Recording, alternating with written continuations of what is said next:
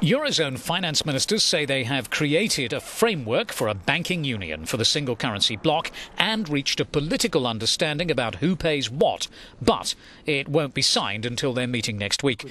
Officials said the ministers need to work out many details before they can sign the final version of the reform that is needed to underpin confidence in the region's lenders.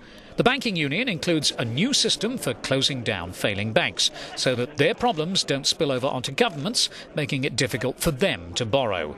In the past, banking crises in countries like Ireland and Spain have forced them to ask the EU for money.